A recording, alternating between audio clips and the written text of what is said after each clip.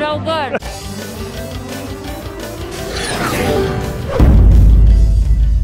What's up, you guys? Welcome. We are where, Katie? We are in downtown Disney. That's right.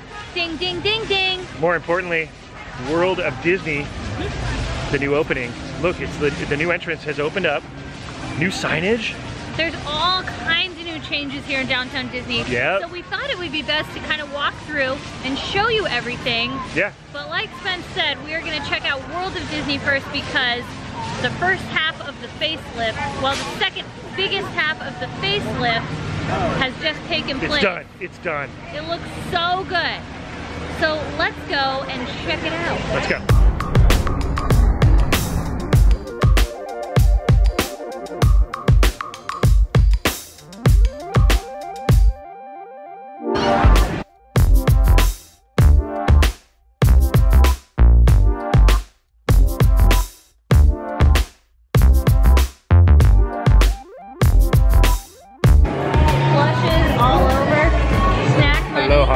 Oh.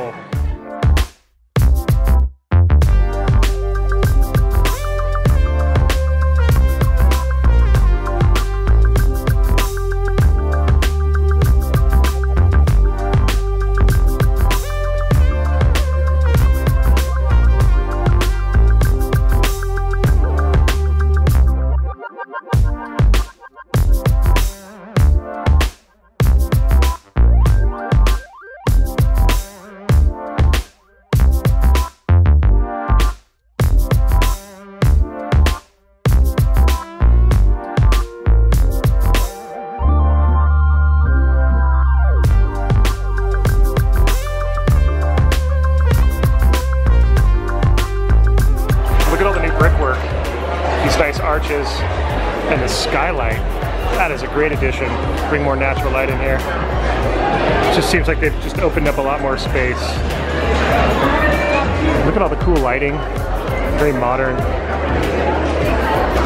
But yet always throwing back to the old school animation sketches where it all started. So just on the other side of that wall is the other half of World of Disney. The Northern Hemisphere has yet to be revealed. I'm calling this the Southern Hemisphere. So they got a lot of new displays, kind of a different style. That's actually an easel right there, isn't it? Yeah. It's like a drawing table, basically, is what that is. And people's left stuff everywhere. That's how crowded. So yeah, it's a good display, good theming. Look at this one's just kind of standard, but so look at the new princess wall. Pretty cool. And I like how they've incorporated the animation sketches with the backlight and some foreground elements. Very cool. And of course, stocked with Spirit jerseys all the way around.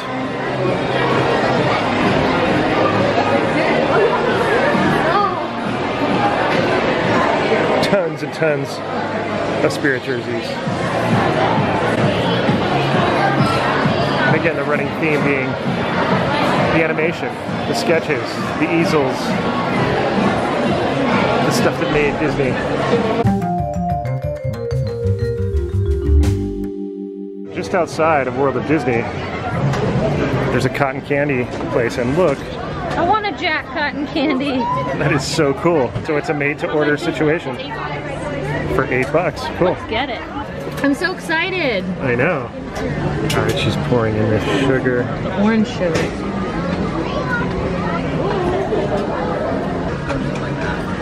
All right. I've never actually seen cotton candy be made before.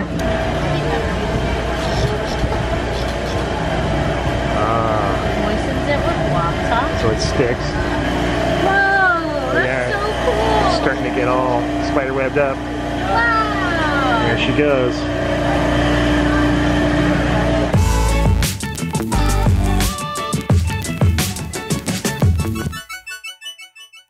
All right, Katie and Jack, what's going to happen here?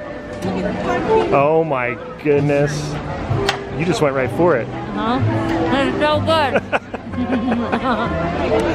It's almost like a cotton candy mustache. Go for the stem. Oh, she went for the stem. Oh my god. What's the stem taste like? Stemmy. Does it? It does. It tastes like lime. See if he's oh, he's a little upset about you taking his stem. I can tell by the look on his face. I can't tell what the pump. Is this flavored? Is it flavored? I think it's pumpkin. It is pumpkin.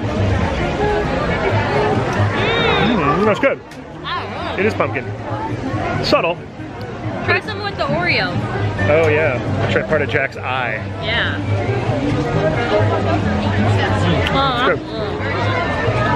Whoa. Here's the old World of Disney sign. I don't know if they're going to keep that sign. No, they won't. Because it just looks old now. It doesn't it doesn't match the new look. It's washed up. So bye-bye, sign Leisha. Look how festive downtown Disney is. What appear to be Christmas trees, but they're pumpkin trees almost. Very cool. It's Nightmare Before Christmas. So Naples has finished the remodel of their main restaurant. They're still working on Napolini, the to-go, but the main restaurant is done. Let's first look at the inside. Look at how amazing this entry is. Very cool. But then outside, look at this whole new area, this nice new outdoor bar, and all the umbrellas with the cool seating over here. Look how comfy and awesome the seating is. It's really nice at night too. And you're sitting right on downtown Disney. You watch the world go by, so very cool. And then just past Naples, right next to Sanook, is Salt and Straw. It's handmade ice cream. It's not open yet, a couple more days. They're opening soon and they can't wait to meet you, and I can't wait to meet you guys. And look, even the door handles are little ice cream cones. So Ballast Point is going to be here on the corner. I really like the look of the Ballast Point. Yeah, it's going to be cool. And Blacktap is right here. Burgers and shakes. So that's going to be pretty good. Yeah, burgers and shakes. Right next door to where Ballast is pretty much. And across from the Kitao. It's so wide open here now. I don't know why. It seems a lot more wide open. Did they take out a planter that used to be there? No. Are you sure? Yeah. Are you sure? I'm positive. Something is more open over here. You know, I think it just feels like that. So this part of downtown Disney, virtually the same. Nothing has really changed much as of recent times. But as we get further back towards the hotels, it's where things have changed a little bit, and then changed again. All right, so like I said, here's where it gets changed because the resort was going to come in here and it's been put on hold, but the restrooms are still over there. Thank God for Katie. But once you cross under the monorail, is where it kind of changes a little bit.